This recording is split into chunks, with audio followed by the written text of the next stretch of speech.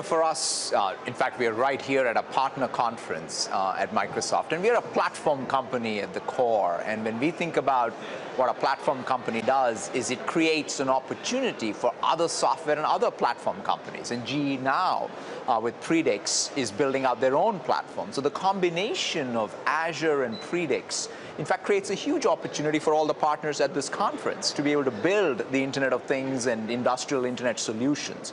And as part of those solutions, they will wire in even things like Microsoft Dynamics, Office 365, and all the other partner solutions. So to me, it's that combination of platform capabilities that I think is going to shape the industrial Internet. Can we think of it as this being a potential industrial and enterprise on-ramp to Microsoft's full cloud in a similar way that LinkedIn would be more of an individual consumer on-ramp to things like 365? For sure. I mean, that the professional network as an on-ramp to Office 365, that's the LinkedIn Office 365, LinkedIn Dynamics. But the way we've always thought about partnerships is, what are the companies that are innovating in software, building solutions that we can partner as a platform provider? In the past, it was mostly about tech companies. But now every company is a tech company. GE is a digital company building digital software with Predix.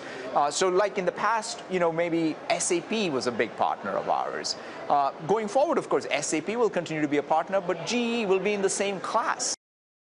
Hey CNBC fans, thanks for checking out our YouTube channel. Here you're going to find videos packed with all of the information that you need to be smarter about your finances. You can subscribe by clicking right here and click on all the videos around me or the I right here to watch the latest from CNBC. Thanks for watching.